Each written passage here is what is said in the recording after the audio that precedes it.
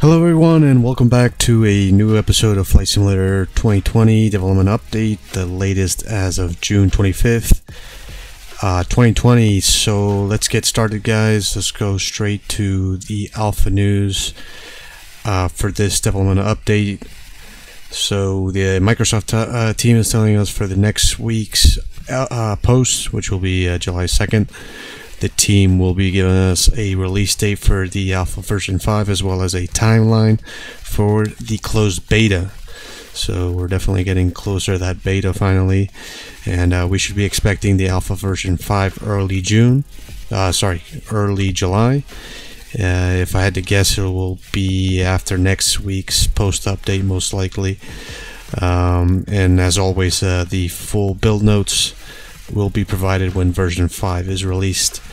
The Microsoft team is also sending out new alpha invitations out today as well, and most likely some will be sent Friday, as sometimes it tends to take a while to send all the invitations. The team also finally confirms that if you are currently an alpha tester, you automatically will be granted access into the closed beta. So some of the alpha testers were concerned if they were going to be in the closed beta, so that has been confirmed now. You will be in the closed beta if you are currently an alpha tester.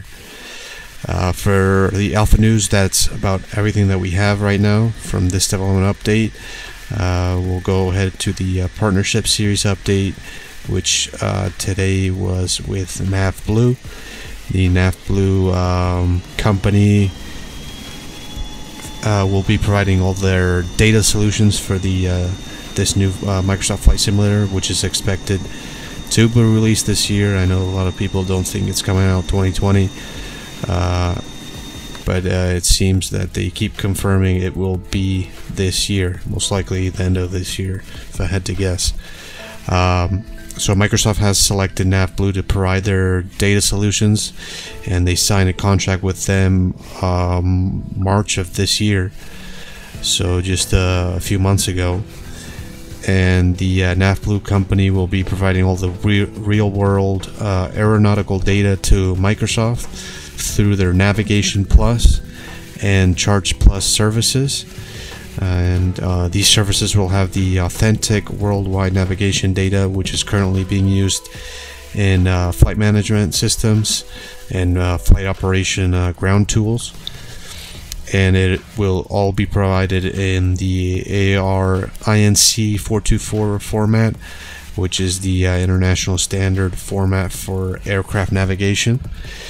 And most importantly, the realistic and accurate charts used by pilots all over the world will be provided through the Charge Plus service from the NavBlue company. And I'll have the whole partnership series update with the NavBlue in the background, and you guys are free to pause it and read all of it. But my biggest question I have for this is basically, will it come free with the purchase of the flight simulator, or will you have to pay subscription or a separate single payment for it? I ask this because most of you have heard of Navigraph, which provides a similar service for other sims like P3D, also known as Prepared, X-Plane, and FSX, for example. And it's a subscription base, monthly or annual payments depending on how you want to pay. So it will be interesting to see what it'll end up being. As some of you know, charts and navigational data is updated every single 28 days, just like in the real world. As new info is added or edited to change procedures or whatever else has changed in the charts or navigation data. So that's why it leads to me to asking this question. This service, will it be free once you have bought the simulator, or will you have to make another payment for it? Will it be subscription based as well? There's no information on this at the moment, but hopefully this will be answered soon. They didn't mention anything, so it could be that there is, it just comes with the flight simulator.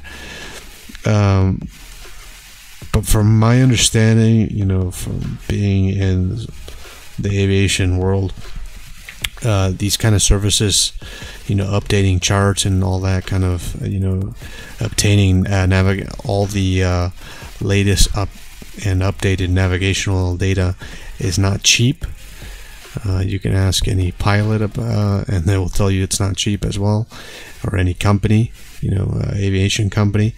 So that's why it leads me to the question, will this come with a flight simulator, or will you have to, you know, maybe they'll give you the latest navigational data when the flight simulator is released, but then after that, will you have to pay for the newest navigational data that's coming out every 28 days approximately?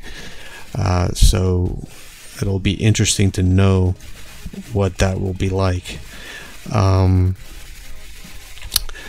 So anyways, that's all the information we have, as I said, and I'll have, as I mentioned before, the LiQWYD series update on the background. You guys are free to pause the video and read all the information provided.